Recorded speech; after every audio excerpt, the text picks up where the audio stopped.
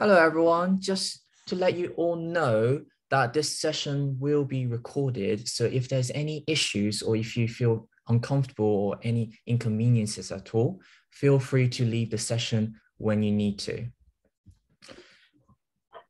So hi, everyone. I'm your host, Yisun. Welcome to Odyssey Panel 10, New Distribution Strategies for Chinese Films in the UK. I'm a member of this year's Future Talent Program at UK-China Film Collab and an ambassador for Odyssey, a Chinese cinema season. My current research focuses on the impact of Chinese films abroad through stages of international collaboration, co-production, and overseas distribution. The visibility of Chinese language films is rather limited in the UK since they rarely appear other than at film festivals, art house cinemas, or pirated sites. So therefore, the fluidity of foreign film distribution has complicated our understanding of international film culture, distribution, and exhibition of modern Chinese films across the UK.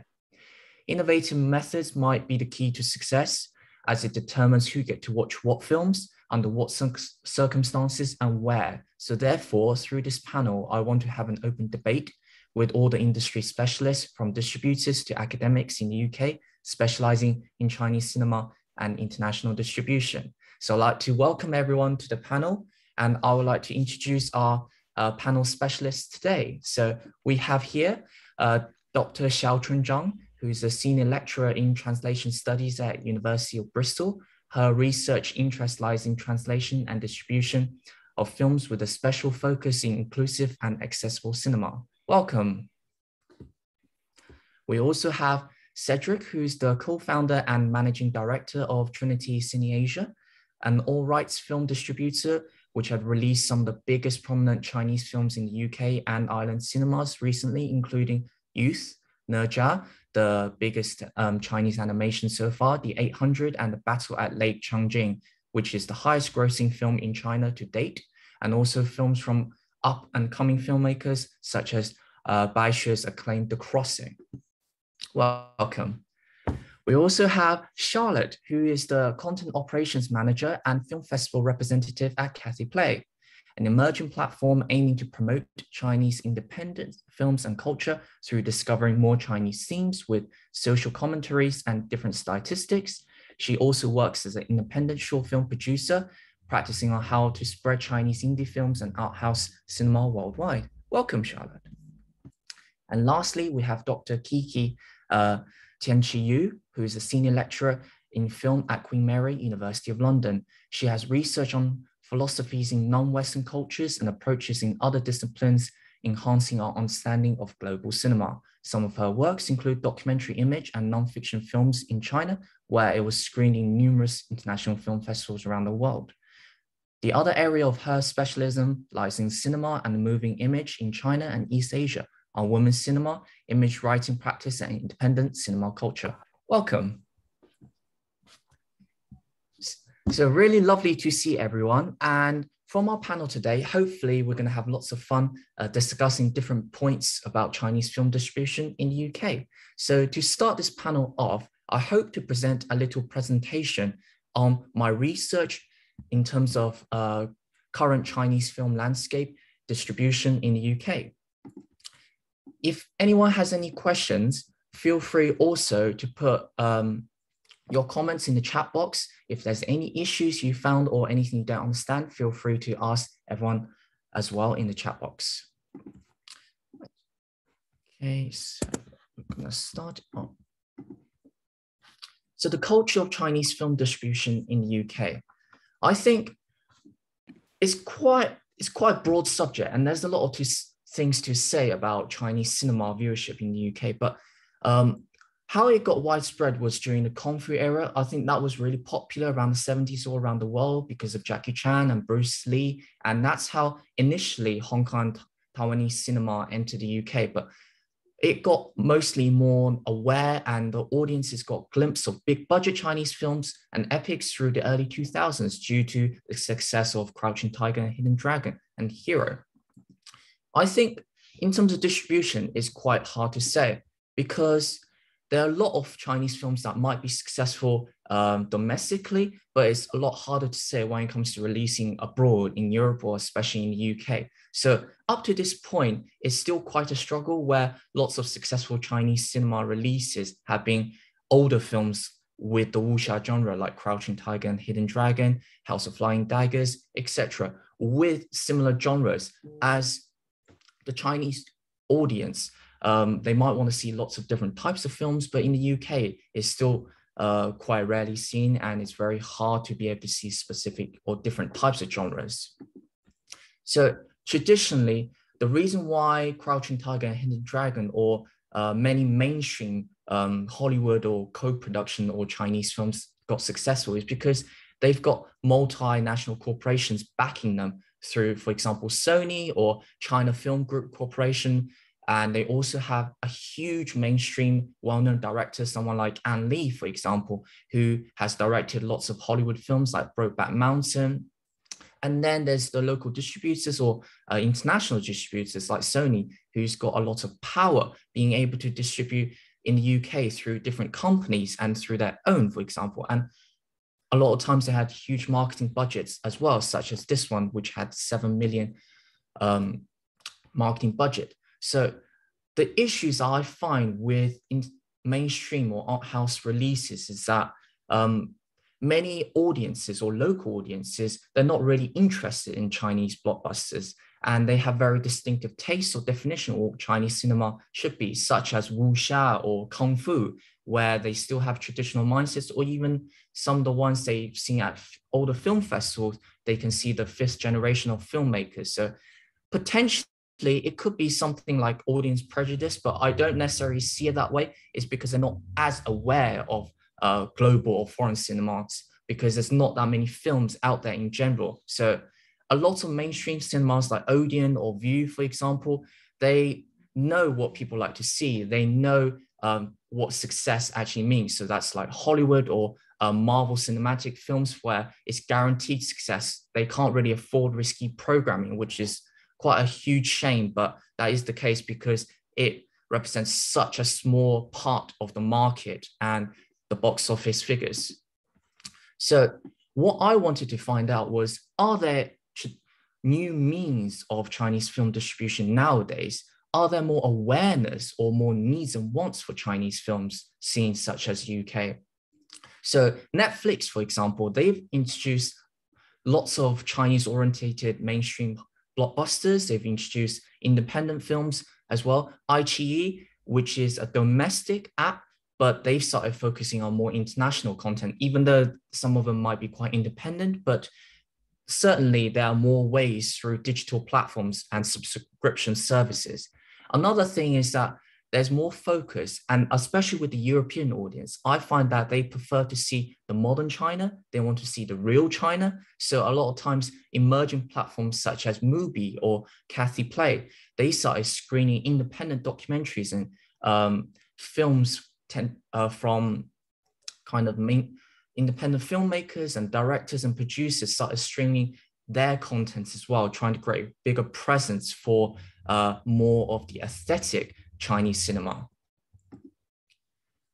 Other cases like Cine Asia, which I think Cedric have a lot of experience on, is direct-to-DVD distribution by working with local shops, also mainstream stores like HMV or online like Amazon, Zavi, for example. You can distribute through key DVD or Blu-ray releases as well. I think another method which can generate a lot of presence for Chinese cinema nowadays, as people are more aware because of film festivals, is there's certainly more film reviews and press going around. For example, The Guardian, they regularly review lots of new upcoming Chinese films, such as The Battle at Lake Changjin, which was released recently by Cine Asia, and also Eastern Kicks, which I sometimes do film reviews for them as well, about upcoming Chinese releases at different locations around the UK, or work on different types of news to try and create a bigger presence for Chinese cinema.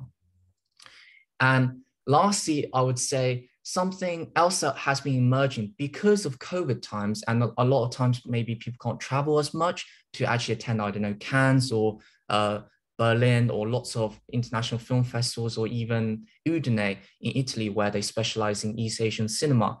You might want to watch more films online. So something like Odyssey, a Chinese cinema season, which we hosted as one of the biggest upcoming Chinese film festivals in the UK or even in Europe, is we try to introduce a hybrid model where we can do a combination of both offline screenings happening in London and Edinburgh, as well as producing it digitally so everyone can stream it at convenience of their own digital devices. So I think there are lots of emerging models and methods of distribution which we could introduce and talk about. And in fact, to further that, I actually did a little questionnaire recently asking members of the public what they thought about Chinese film distribution or their viewing habits. So I actually created a little survey consisting of 15 small questions, each which they can answer in any way they would like. I just want to focus a couple of small questions, and I want to show everyone the results of these questions. So for example, I asked them, what matters to you when choosing Chinese films? A lot of them don't focus as much on dialogues or soundtrack or special effects. They focus more on what the actors are, whether they're well-known or not, and their performances. I also asked them about their key genres. So a lot of times they want to, like I said, more European audiences want to see the most recent China, the most realistic China. So they want to hear local stories. So drama tend to be one of their favorite genres. Other than that, there's also animation, action, and comedy. I also asked them how often do they like to watch Chinese films in the UK? Sometimes a lot, sometimes not as much, which is predictable. So what methods? Now that's a really important question, which I hope to actually ask all of the panelists as well. What methods would you recommend to watch Chinese films in the UK? A lot of them have actually said they prefer to watch using Netflix, which I've said earlier, how they've introduced international content, trying to bring a more diverse audience, trying to bring more representation into different types of contents they produce. Also, where would you typically see promotions? So I think film review sites are definitely a popular option now. A lot of people would prefer to see reviews before they go to the cinema or watch it digitally. So over 70% of the people that answered in the survey said they prefer to read reviews before watching the film. So that's why Guardian or Eastern Kicks could be a really good platform to do so. And lastly, I asked them how much would they be willing to pay to see a Chinese film. Clearly, they can't really compete with Hollywood films because it's quite niche and it's quite specialized. It's got certain themes that might not appeal to everyone. But shockingly, a lot of people said they are willing to pay to see it. So although a lot of people said they wouldn't pay more than £10, but £10 I would say is a typical price for standard cinema ticket unless you're in London. So it is definitely affordable and people do want to see it. What methods would you encourage to watch Chinese films in the UK? I think that's something we could really discuss as well, because it could be one of the key challenges in what kind of promotion, what kind of methods on how we can deliver to our target audiences. And I asked them why they thought Chinese films aren't really popular. For example, they said it's overcrowded because there's so many different cinemas and also too much competition from lots of different genres and like Italian, French, Japanese, Korean type of cinema as well. And a lot of people tend to watch American Hollywood style blockbusters. So they're not really interested in a very niche specialized film. They're also very worried about Chinese films being too nationalistic. So a lot of Chinese films tend to be patriotic with Chinese themes, sometimes even to the borderline propaganda. They're very worried about whether they're being portraying real themes or not. And a lot of them tend to have kind of a niche mindset of still watching Kung Fu or wuxia films. So there's a lot of issues still relating around Chinese cinema. So therefore, what I want to kind of ask everyone is what you think about the certain challenges that we face as a community trying to bring more Chinese films out there to the broader audience in the UK. So I think one of the first things that we can talk about is, do you think whether there's any cultural barriers between the British or the local audience or international audiences to the Chinese audience? So when we are producing films and trying to distribute around the UK, could there be any cultural barriers?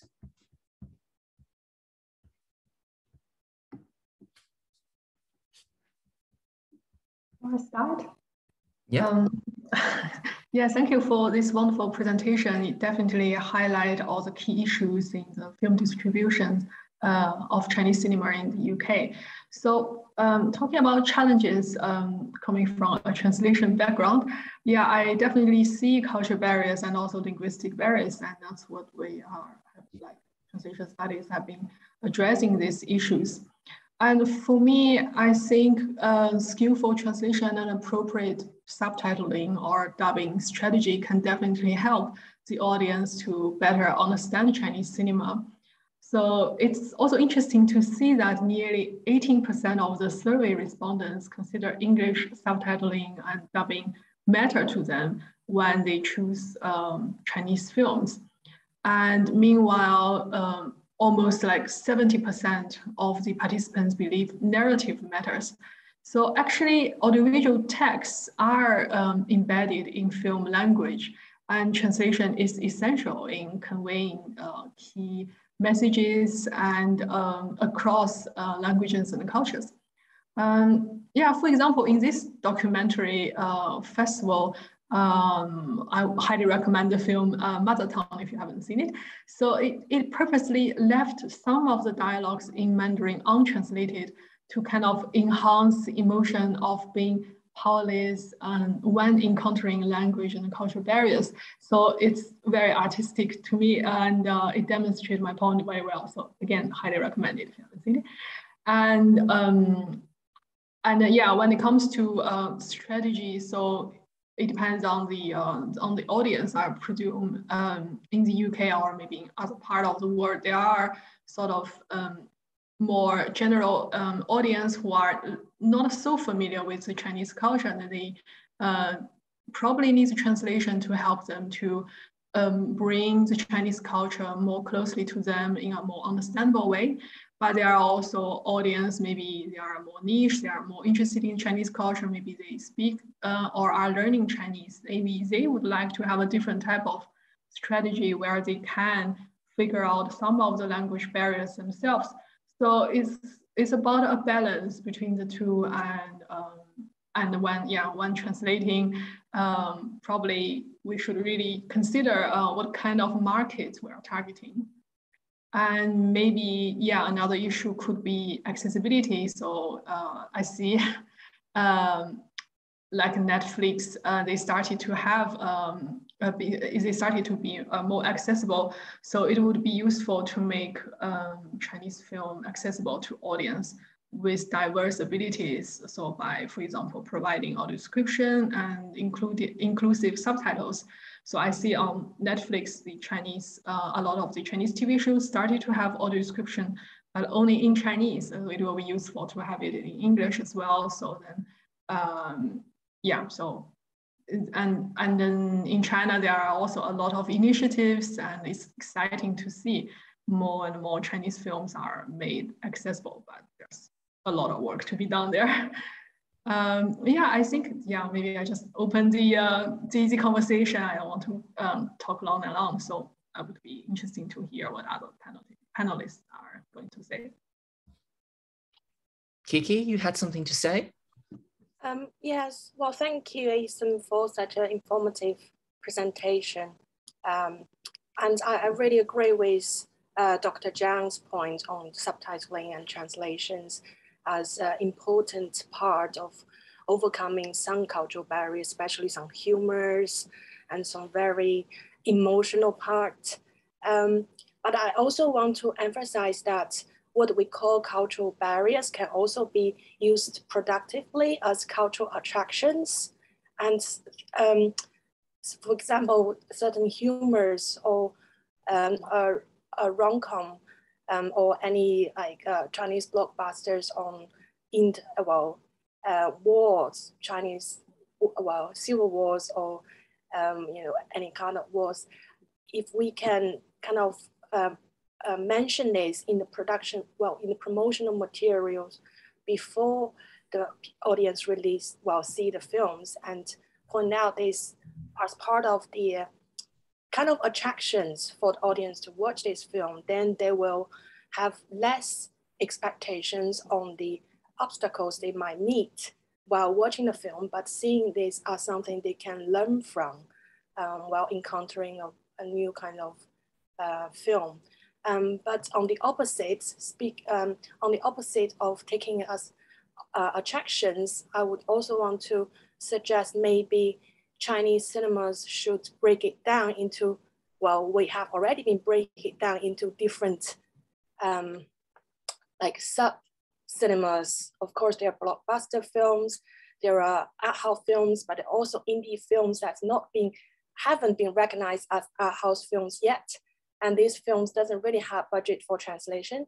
And there are also other domestic commercial films of a variety of genres that doesn't really aim for international audiences. For these kind of films, perhaps some other kind of events here, for example, in the UK, we could target at, for example, the mental health festivals, the environmental festivals, or other events related to gender, sexuality. So in a way, we probably can de-emphasizing them as Chinese films, but seeing how the content or how the art of the film can enrich our understanding of culture and of social issues, political issues, or art in general. So that's my point. Thank you. Thank you both. I think I've got a really good question, or in fact, a really important question. This is a question directed at Cedric and Charlotte.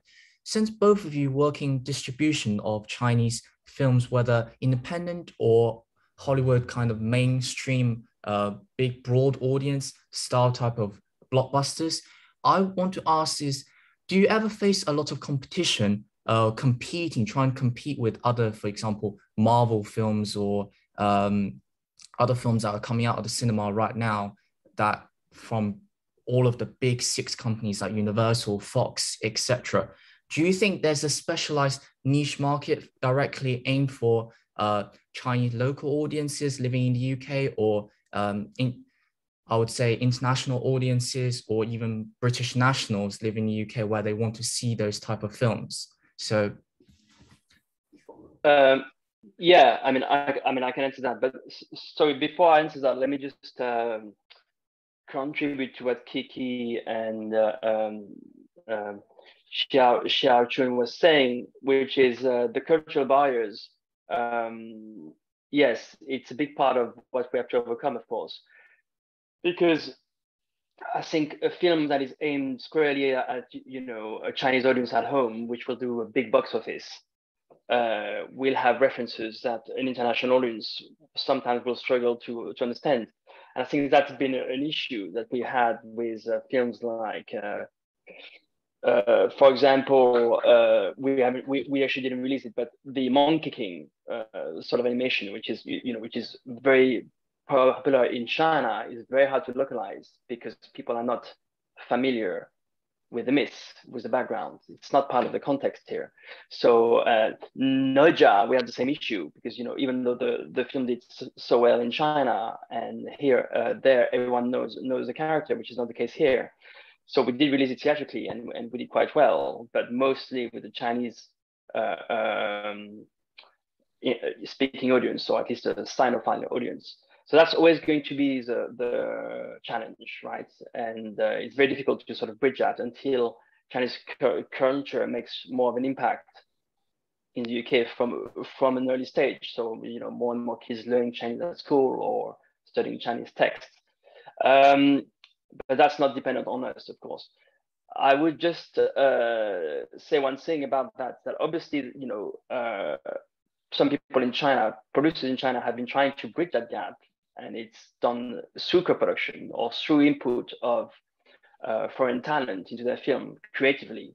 So that's given films like, Wish Dragon, let's say, or Abominable in terms of animation, or Bunny Bears, which is out in cinemas now, which is squarely aimed at the international audience as well as the Chinese audience. As this film typically in China do not do as well as the pure domestic hits, but they have something interesting in them because they do distill elements of Chinese culture that is more understandable for kids, and I think they're a great way in.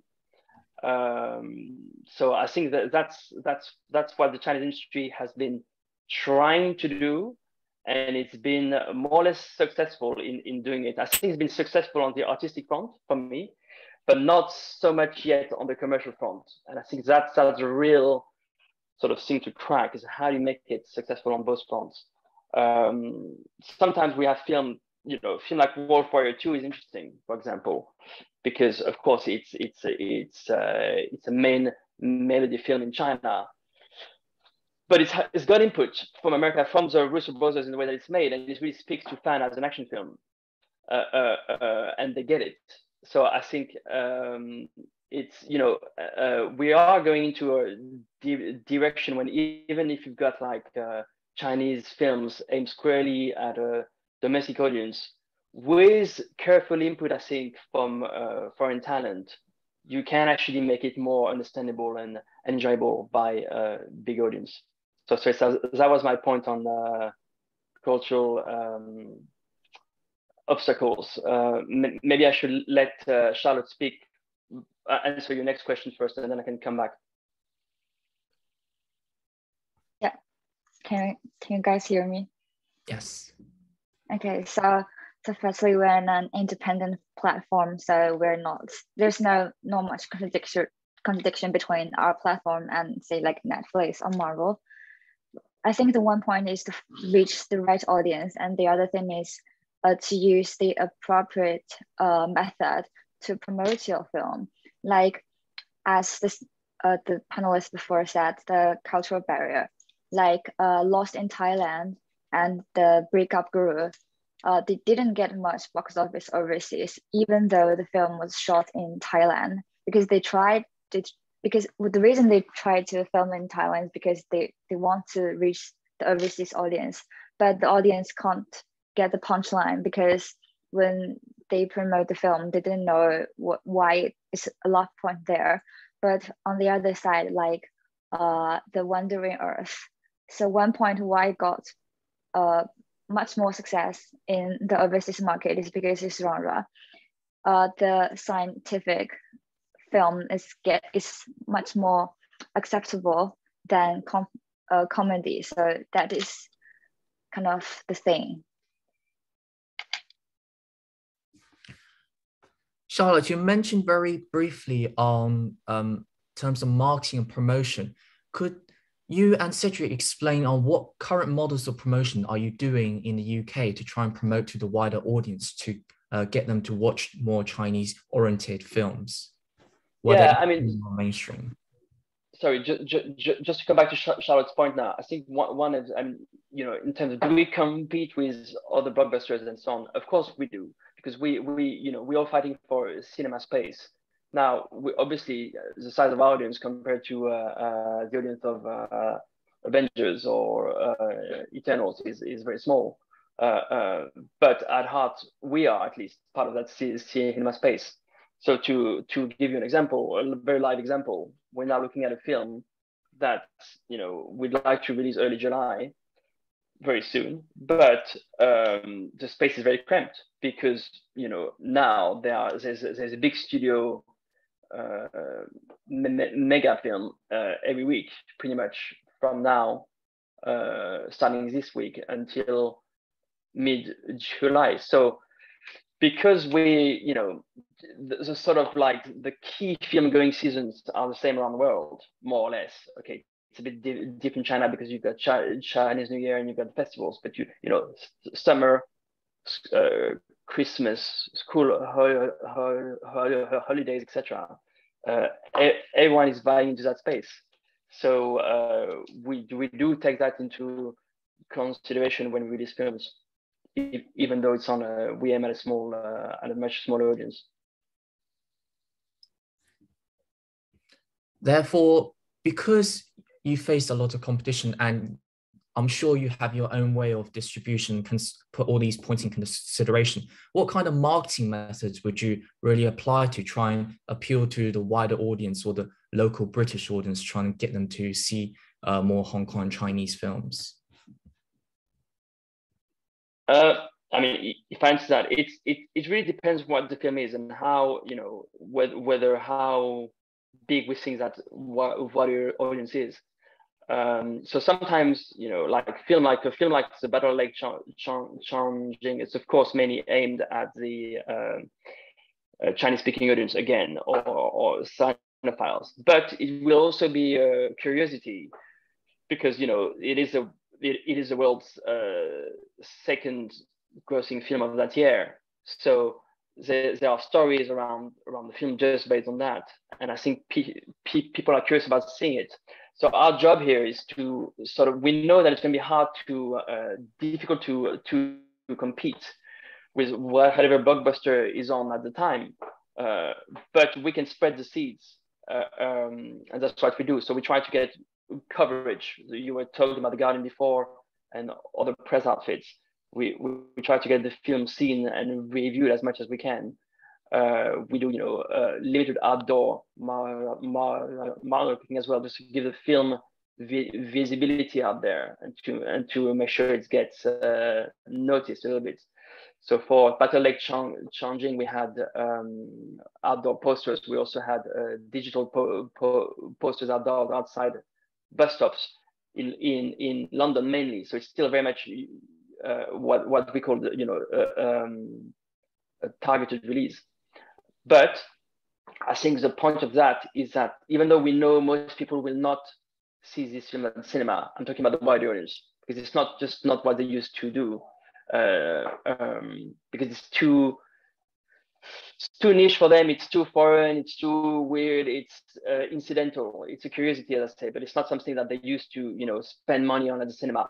However, if they are subject to the marketing and if they're aware of the film, when we release the film on other formats, they will already have been familiarized with the film, and they will say, The Battle Lake Changjing, that was the highest grossing film last year after Spider-Man. I've heard about it. Yes, it looks, you know, interesting or curious. I may give it a go if it appears on my, you know, iTunes selection or on my sort of Amazon channels, or further down the line if it's on Sky Cinema or Netflix. And I think that's where we kind of tend to hit that wider audience. It's not upon cinema release, but it's later. Yeah, so we are not a cinema release, and we're a platform. So actually we will release like 10 to 30 short films, documentaries, animations, or features every month. So basically, some of them have a base audience. That means we need to mention its director or its actor. So the audience will go to watch the film. And the other part is that we'll find a certain direction. For example, we'll say, this is a documentary about 21st Chinese music history. And this is the recent 10 years image of Tibet. And actually the most effective way on our platform is about their film festivals, awards, and critics by those public. And another part that we are doing now is because we'll have like 3 to 5 films released every week.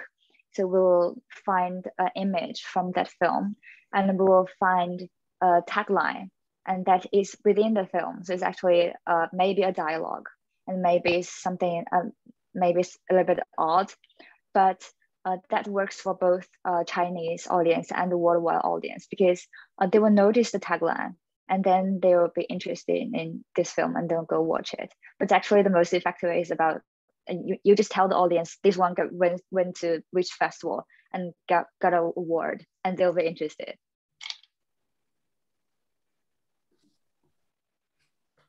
The next question is targeted at all of you, and I'm really wondering, because I think there's a lot of online websites other than Netflix and all the major streaming platforms, but I think film piracy play a factor in kind of destroying the Chinese film distribution in the UK, or would it affect it in certain aspects? Because I know for a fact not everyone's willing to pay 10, 15 pounds to see it at a film festival or a special screening, or even on a platform where they subscribe. So do you think, could that play a key issue? Yes, yes. I think we lose a lot to the piracy website. Absolutely. In fact, one of the key things is to make sure that we can release films in cinemas pretty close to Chinese release, because if we don't, we know that a month or two later, they will pop up online on pirate websites, and we lose the audience, or we lose a substantial part of the audience. That's really a problem for us. And it's not just about the Chinese industry; it's about everything. That's why studios release films day and date around the world now, and there's a reason for that, and it's precisely that. It's because they want to release on digital platform as soon as they can after the cinema release, because they know the films are going to appear online. And to beat the piracies, they just want to be as almost as quick as the pirates are. And that's pretty much something that we encounter here. And I think but it might be even worse in our case, in audience, because our audience is not necessarily used to seeing Chinese films in legal and above the board ways. So they have been maybe used, or they have a habit of accessing Chinese films through illegal means. Sometimes they don't even know that this is illegal, because the sites that they go to portray themselves as legal sites, and do a pretty good job of doing that, actually. So I think it's about how there's a huge challenge there about how you lose the habit of going on to pirate sites and try to embrace the consumption of Chinese films in a legal way, because that, of course, is the only way that this film will be out in the open and will gain traction with a wide audience. So yes, that's definitely a problem that we are thinking of addressing, but it's a tough one. Bar doing your own online streaming service, which we're thinking of. Yeah, I think I'd like to comment maybe a little bit on the fan translation and piracy. Usually the two are interconnected.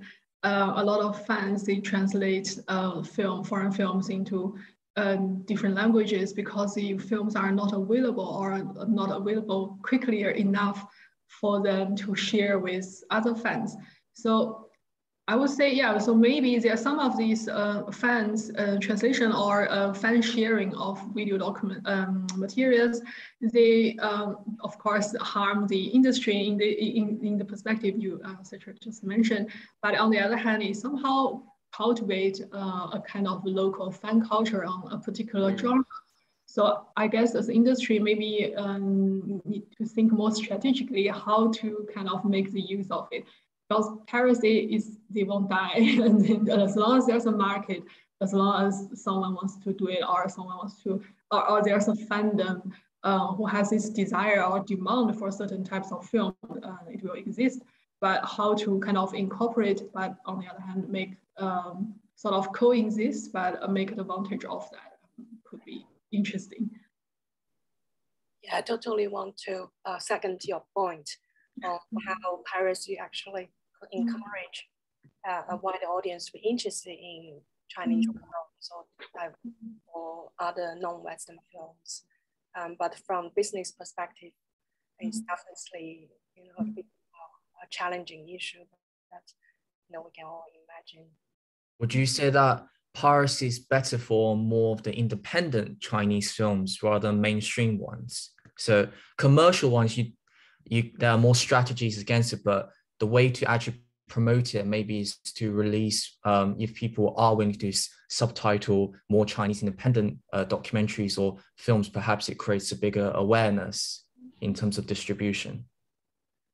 Definitely from that perspective, but of course, independent filmmakers they don't want to show their film for free and to be pirated just like that either. That's why I think Kathy here played a really, really important role, and a very positive role by providing this platform for independent filmmakers who would not otherwise seek other distributors. Just 10 years ago, you wouldn't imagine there were Trinity here, only distribute Chinese films, or platform like Cassie Play.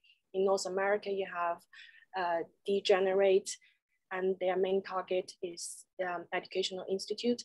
And actually, when Secretary just mentioned educational sectors, and I just want to pick that up. And I think that's a very important market here in the UK, because on one hand, UK universities and institutions do not really have a budget like US universities to portray individual films at a standard level.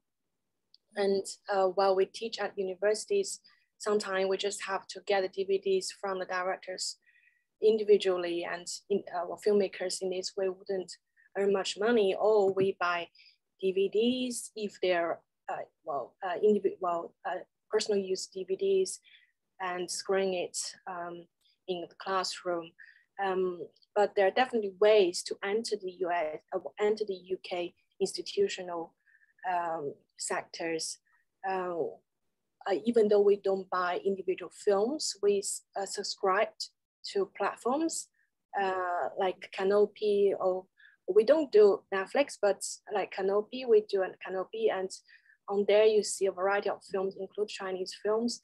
And if a platform like Cathay Play that's only focused on Chinese films or a certain type of films, there's a possibility for us to actually subscribe to the whole platform and use that for our for the teaching and research purposes. And for the secondary school and primary school, there's I totally agree, there's a huge market, especially now my own kids are entering the primary schools, and you can see certain schools offer Chinese classes or after school clubs, and that's and there's a huge demand for knowing Chinese and Chinese cultures through cinema, short films, more specifically. But how to really reach that would be probably something to think about for distributors like Trinity. Yeah, I mean, yes, it's a very good point. Yeah, I mean, as I said, we are thinking about it and how we can make the films available online on a sort of like common platforms, so that if you want access to our films, you don't have to go and try and fish, from on various VOD sites. Although I guess Amazon probably has pretty much all our films, but I think one of the questions, I mean, I was interested to look at your questionnaire before, in question 8, when only 10% of respondents say that they're going to pirate websites, and I think it's a complete, it's much more than that, and they're just not being honest with the answer there. But because I would say it's probably the same as Netflix, probably 80% go access Chinese films online illegally. But I think one of the things which we've seen, which is interesting, that domain, it's in the US, it's the arrival of AVOD, which is, that's another way that studios are looking to beat the pirates. It's to make the content essentially available online for free, but supported by ads.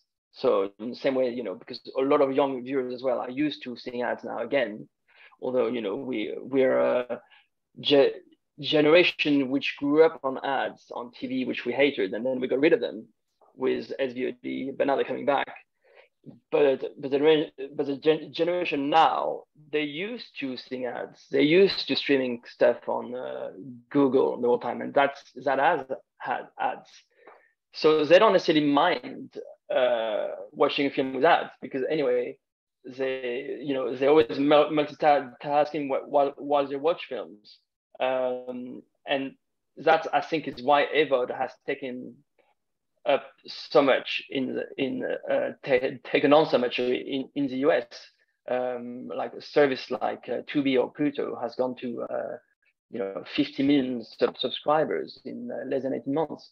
And I think that's definitely one of the ways to be the pirates, because if a film is free on both platforms, why would you not choose a platform which is a legit one, which will have better quality, and on which you can watch more content and not be disrupted by content that that is not suitable for you or not safe or that you don't want to see. So I think it's that's definitely a game changer.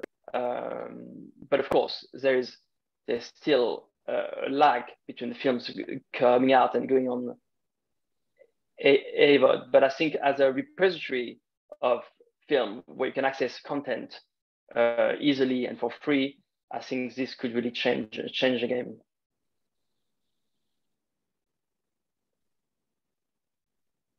Thank you. I don't know if Cassie is thinking of doing AVOD. Yeah, I think the piracy has the biggest impact on us because first we are a platform, secondly we are focusing on independent film. So like everyone knows, I know my friends, they watch independent films, not on the platform, rather they will find on the Baidu disc or iCloud or something, whatever. And especially as soon as your film gets to a major film festival, like Huang Shuli's film, Will You Look at Me, went to Cannes. And then like my friend had told me that he got the resources of that film. And when the director got the news, like he was very sad actually. And I think that is somehow because like in China, in the mainland, lots of people, they have little copyright awareness, like especially in the mainland, where they are used to use free resources. And we've contacted some website before, and some we worked well with, and they will just put away that film.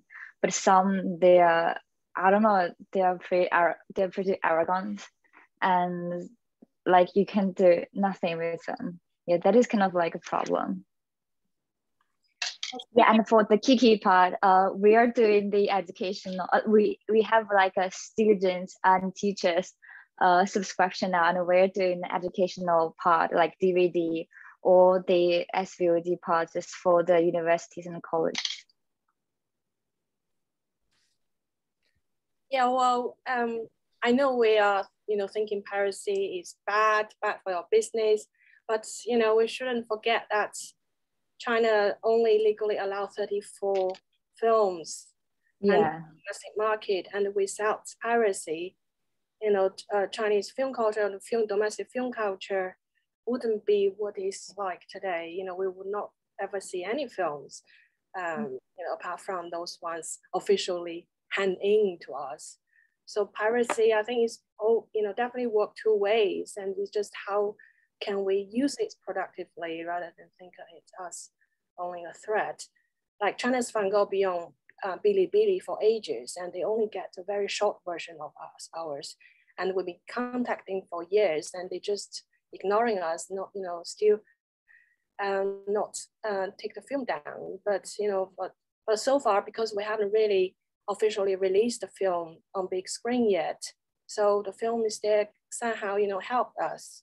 So because even if we released the film in China officially, there wouldn't be much money anyway. So in a way, it's kind of like, okay, I don't mind it's being there.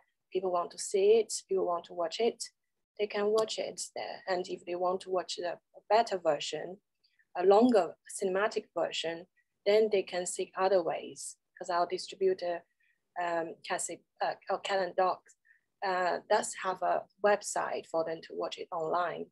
But I don't know whether that website can reach the domestic audience, but there are definitely ways for them to reach legal ways if they want, they want to recommend to other people, or they want to continue watching this director's work. But I think you're spot on with the issue that in China, if you want to see a vast array of foreign films, or just, you have to be a pirate. You don't have a choice. But here, of course, it's not the case. You have lots of choices here. Yeah. Here is it. You have too many, almost too many. Yeah, and whether your film can get to the right audience. Yeah.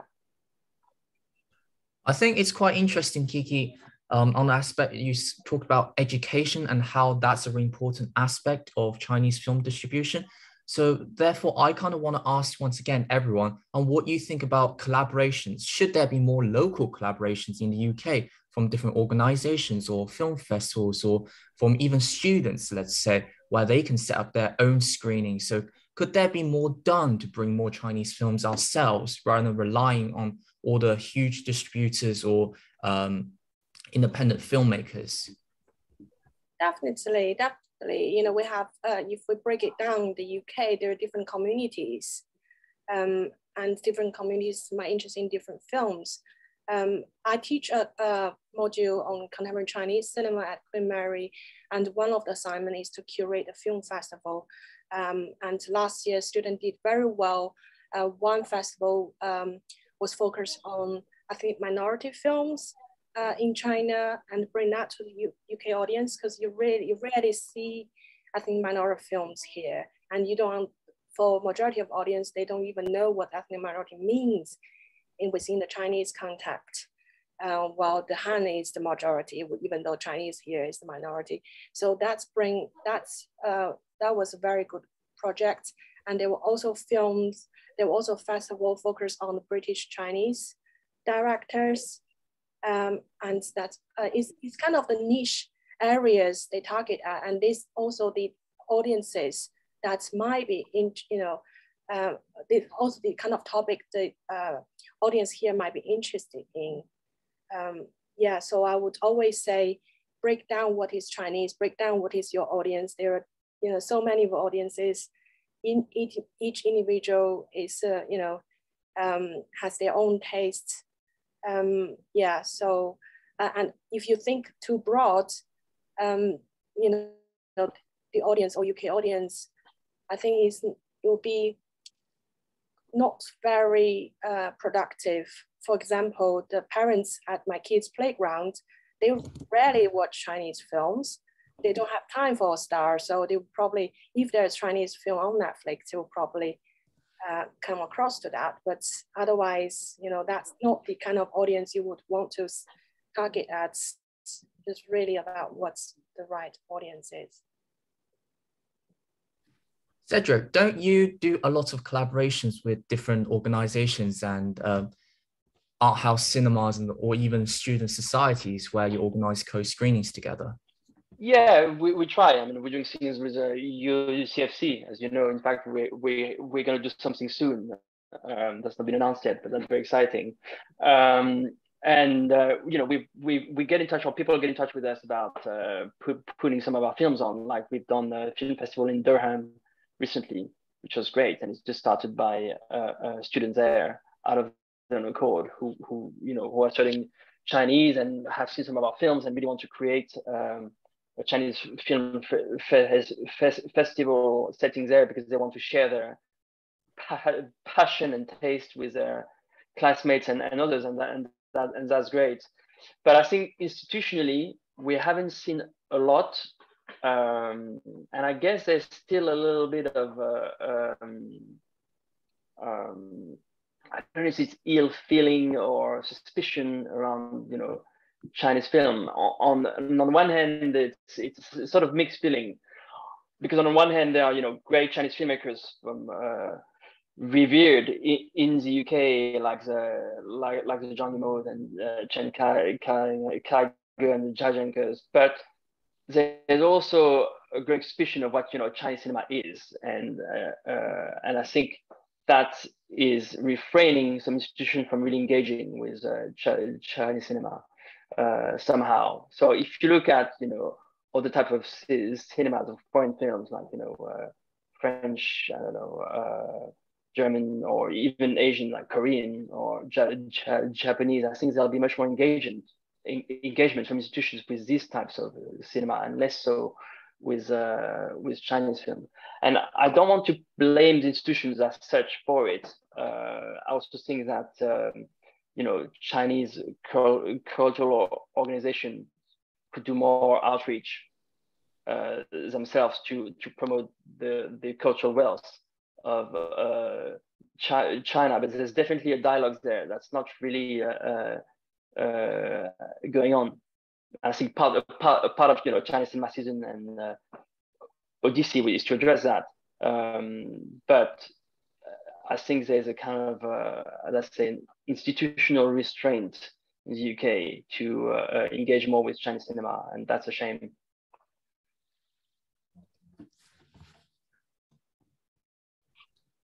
Kiki, do you have anything to say? And also Charlotte? Yeah, so I feel like firstly, the film festival are really important because at one point they can bring new films to the audience, but also at the same point, they can bring old films, like classical, like an era of something. And like this year, I created 7 short films and documentaries from Xinjiang and Tibet. And they conclude middle school young teenager and old herders and the new married woman in Xinjiang. And we've already shown these short films on Singapore Chinese Film Festival, and I think it's Munich Chinese Film Festival.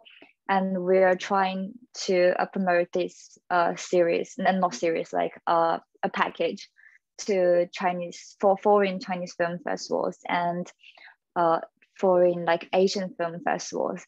And on the other hand, the distribution company are also very important because for maybe in recent years, the 2 major Chinese companies that they focus on distribution are China Line and CMC Production, and they have their teams in like North America, Britain and Australia, and they will target on their local audience to do the promotion and marketing. But a part of that, most Chinese companies, they don't have market on the distribution. So like CineAsia is a really good company that will help those Chinese movies to go abroad. Yeah.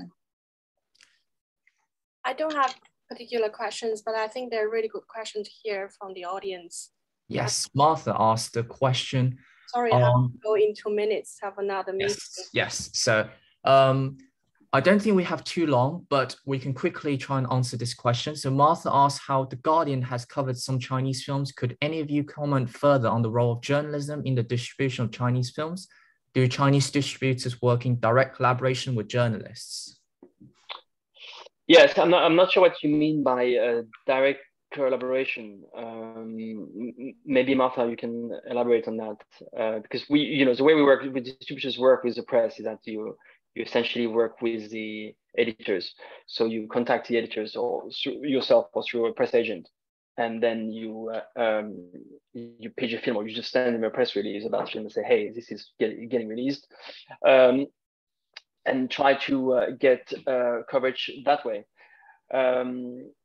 So there aren't journalists that we work with the whole time, because I think journalists anyway want to keep their independence and be open-minded about the film that they see and who they work with. So they don't want to be too close to the distributor, or at least they shouldn't.